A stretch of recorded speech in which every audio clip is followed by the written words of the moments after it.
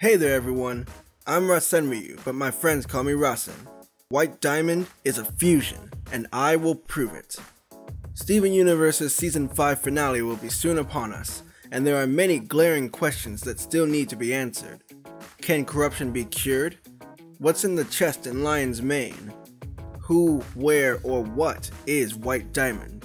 The list goes on, and I myself don't believe we'll be getting many answers this season, especially with the most recent reveal of Pink Diamond and the trailer for this summer's episodes. Also, this is your one and only spoiler warning. If you're not caught up on the show to this point, stop watching or you might see something you don't want to see yet. You've been warned. Theories abound when talking about Steven Universe, and the one I'll talk about today is no different, except that I'm setting out to prove my theory with factual elements from the show and our real world. I've scoured every corner of the internet, analyzed every episode, listened to every theorist and official podcast, and I am ready to compile my exhaustive research into this video and share it with all of you. Some of you will change the channel, and to be honest, that's perfectly fine. But for those of you who want to know the truth, welcome and stick around. There will be some things you know and some things you may have yet to think about, but overall I hope you find this to be an enjoyable spending of your time. Now, without further ado, let's begin by talking about fusion. First, you need a gem at the core of your being. Then you need a body that can turn into light. Then you need a partner who you trust with that light. Gem fusion is one of the cornerstones of Steven Universe, something that makes this incredible series truly unique and that fans always get excited for when a new one is born, myself included of course. Pretty much any gem can fuse with any other gem as long as they trust each other enough for the process, and diamonds are no different. The fact that rainbow quartz exists is the proof. We all know by now that rose quartz was pink diamond. Whether or not you agree with it is another matter, but pink diamond was able to fuse with pearl to become rainbow quartz, or should we say rainbow diamond? Now that'll probably be the Steven Pearl fusion. For that matter, smoky quartz and Stevani are also proof, and it's speculated to fuse with the other crystal gems, garnet, amethyst, and pearl, to become obsidian. So it only stands to reason that yellow diamond and blue diamond can also fuse. Now, many have speculated that if they can fuse, they would become the combination of their two colors, green diamond. This totally makes sense, but I will now propose a different theory on that. It's true that by fusing together, gems can become any combination of colors, as long as they are on the same spectrum as the original gems that constructed the fusion. This has led to garnet having wildly different color schemes, but there are two ways to combine colors. The subtractive color method, which generally pertains to paints and pigments, and the additive color method, which generally pertains to light. The additive color method is a way to create color by mixing a number of different colors of light, with shades of red, green, and blue being the most common primary colors used in the additive color system. As a reminder, all of a gem's physical body is made up of light, which means that each fusion form should follow the additive color method. Now, what happens when you mix yellow and blue light? Bingo! You get white light. Don't believe me? Well, there's a website that shows this exact outcome. There's also an Android app called the Kids Color Mixer. It's pretty basic, but it displays the additive color method pretty well. I'll leave a link to the site and the app in the description. Of course, that's just the tip of the iceberg. As exciting as color theory is, this is just one piece of the puzzle. White diamond has a gem on her forehead, and yellow and blue have gems on their chests. How does it move like that? Well, it's quite simple really. For every gem, fusion or not, whenever they are formed or reformed, their gem stays in the same exact place. But there are a few exceptions. Gems generally cannot change how their gems are viewed by others, but there is one who's broken that rule. Pink diamond. As we saw in a single pale rose, when pink diamond shapeshifts to rose quartz, she changes the orientation of her diamond to simulate a rose quartz, and changes it back when assuming her true form. She has complete control over how her gem looks in either form. But I hear ya, maybe that's just because she's a diamond, right? Well, hold on! Shapeshifting is a way for gems to change their physical forms into absolutely anything they want, which means they can move their gems around too. For example, in the episode Onion Friend, we're shown that Vidalia used to make paintings of amethyst, and in one of those paintings, we see that amethyst has become some amorphous alien-looking thing, with her gem in the place of her eye, instead of on her chest where her gem is commonly placed. Amethyst is a normal gem, and even if it was for a short period of time, she was able to change the position of her gem through shapeshifting. Can you see where I'm going with this? If we put these two scenarios together for White Diamond, the most supreme of gems, we can easily say that Yellow and Blue Diamond, while fusing, changed their gem's placement and orientation to fit on the resulting fusion's forehead. Eureka! White Diamond's forehead gem. So where are we now? We've solved who White Diamond is. The question nobody seems to be asking is, where did White Diamond come from? And you're like, I've been asking that question. And I'm like, and right you are to ask, dear viewer, because I've got an answer for you. In the episode Sirius Steven, we see the crystal gems enter the Pyramid Temple, and we're shown a mural on the ceiling. There are 3 images depicted here, and I believe they tell the story of White Diamond. The story being told is shown from right to left, not unlike a Japanese manga. The far right image is what I believe to be the birth of White Diamond. The figure is shown in front of an image of a sun, so it seems that White Diamond was born from a star. That's pretty epic. But wait, I thought White Diamond was a fusion, you may be asking now.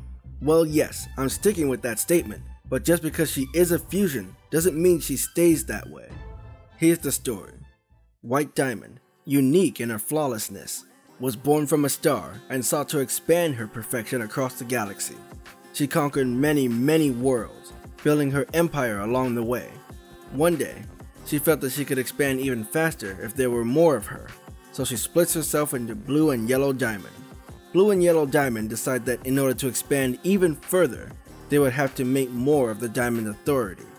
So from the ground of some unknown planet, they create Pink Diamond, the same way that they create every other gem. Pink Diamond is young and immature, but longs for the day that she can have her own colony to rule, just like her diamond counterparts. She finally gets her wish and begins colonizing Earth. One day though, Pink Diamond learns of the inhabitants of Earth. She learns to love the planet and no longer wants to sack it for resources. Yellow and Blue Diamond won't listen to her, so she assumes an alter ego, Rose Quartz, and starts to rebel against them. This rebellion lasts thousands of years until one day, Rose Quartz is seen shattering Pink Diamond. Now this is where the middle image of the mural comes into play. Yellow and Blue Diamond, distraught over the loss of Pink Diamond, decide to join the battlefield personally after sitting on the sidelines for the majority of the war. They fuse into White Diamond once again and face Rose Quartz and her army head on, but the rebellion proves to be more formidable than anticipated, which stands to reason since Pink Diamond was at the forefront of it. So, as a final strike, White Diamond directs all her troops to flee the planet and lets loose the light of corruption, depicted in the leftmost image of the mural, with all the Earth gems reaching out in agony toward the being that did this to them and begging her to reverse it. This reduces the entire rebellion to a mere handful of gems. White Diamond is somewhat satisfied and leaves the planet Earth. Maybe I got a little dark there. Well, you're probably like, Rasen, I have a rebuttal. I know, I left out a few things during the story, so let's back up a bit.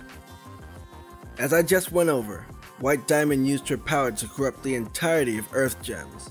It's shown in many flashbacks and memories that White Diamond was there with Yellow and Blue Diamond. But with every flashback, we only see the lights and even the hands of White, Blue, and Yellow Diamond. So what gives? Why am I saying that White Diamond was the only one there? Well, every account of the event was a memory, with Garnet's being the most clear since she was there. But the thing is, memories can be faulty, especially if you don't fully understand what's going on. My guess is that the events in Your Mother and Mine really happened, but not exactly how Garnet told it. Let's go back to the end of That Will Be All, the very end, where we get a shot of Yellow and Blue Diamond's arm ships. Since we already know that these gem ships can change how they appear and how they function, We just apply that to the corruption scenario. Suddenly, White Diamond is the only diamond there, and she's using Yellow and Blue's giant ships as sort of limb enhancers, or options for the Gradius fans out there, in order to project the light of corruption over the entire world. Well, that about sums up the who, where, and what is White Diamond mystery. This also explains why we didn't see her at the trial. The answer is, she was there, just not physically. She sees everything through Blue and Yellow Diamond's eyes because she is Blue and Yellow Diamond. But then why? Why has she never been directly mentioned? Ever? Why have we never seen any of White Diamond's court? I have the answer to both of those. Addressing the question of mentioning her. 1. There was no need. The Diamond Authority is all-powerful and absolute. They rule over their empire equally to one another, with no hierarchy. So whenever anyone mentions them as a collective, they simply say the Diamonds. 2. Gems generally don't mention the name of a gem that isn't currently there. You don't call Garnet, Ruby, and Sapphire, or vice versa. In Malachite's case, everyone knew that it was Lapis and Jasper that formed her, but they called her Malachite all the same. And once again, the diamonds are no different. Blue and Yellow Diamond are Blue and Yellow Diamond. That's all there is to it. Now, why have we never seen White Diamond's court? 2 more answers. 1. They are all either on Homeworld or on White Diamond's other colonies. They are maintaining the Diamond Empire and its technology, and aren't deployed unless absolutely necessary. And when you have an entire force of Yellow and Blue Diamond's court and army, why would White Diamond's army need to be deployed? 2. And this one is kind of an answer to this and the previous question of mentioning White Diamond. Nobody on Earth has seen her army. None of the Earth gems that we know have been to Homeworld, and if they have, they've never had a reason to mention it. Out of sight, out of mind. No White Diamond army. And there you have it. White Diamond is a fusion. Changed my mind. I'm really surprised that no one has covered this topic to quite the same degree.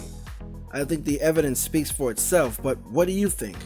Is White Diamond a fusion, or a separate gem that just can't be bothered?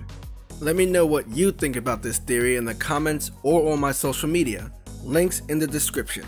Also, if you enjoyed this video and want to see more like it, mash those like, sub, and bell buttons.